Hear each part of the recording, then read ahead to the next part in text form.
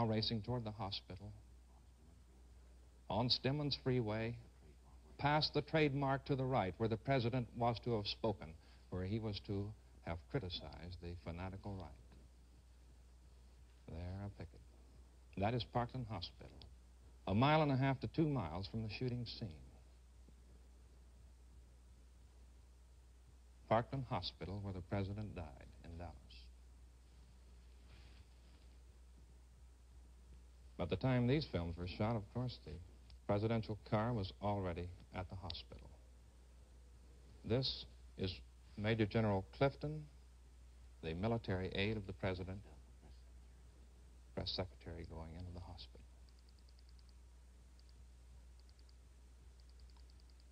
These pictures, this is General Clifton.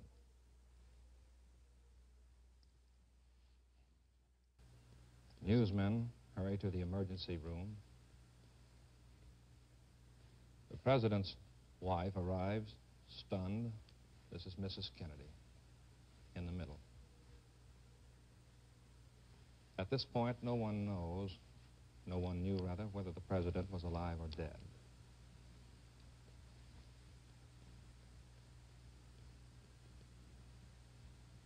Mrs. Kennedy conferring with a Dallas policeman who had sped the president to the hospital. And into the emergency room goes Mrs. Kennedy.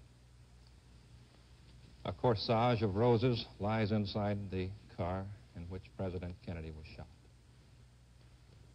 A stunned Congressman Jim Wright of Fort Worth tells what he saw from a few cars back.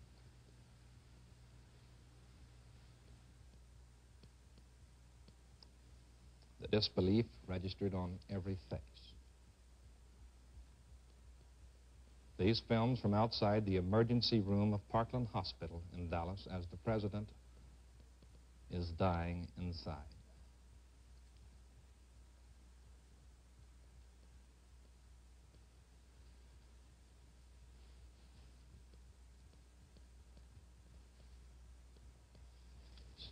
Senator Ralph Yarborough, who saw the shooting, said he heard shots and then saw a Secret Service man pound his fist against a rear fender of the presidential car in anguish. 2 priests arrived to administer last rites. Their names are not yet known.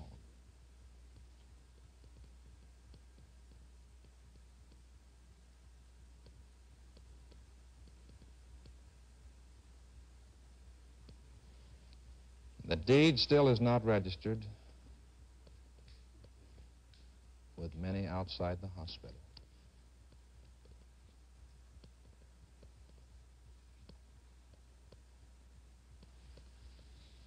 And the horror begins to sink in.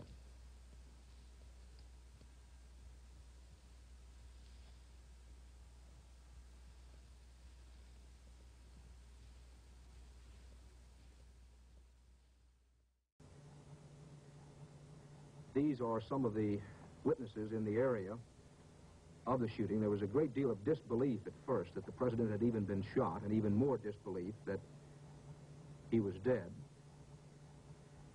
Hospital sources gave this report of the arrival at the emergency entrance to the hospital, and I quote from the hospital: "The president was lying motionless in the car.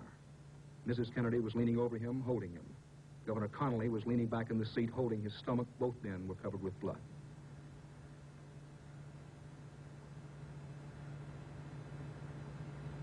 Mrs. Kennedy reportedly held up very well inside.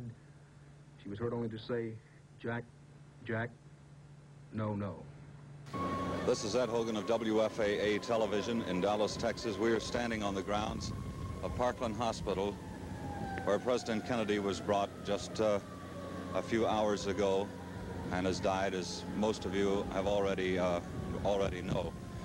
We want to possibly talk to some of the people here who are standing.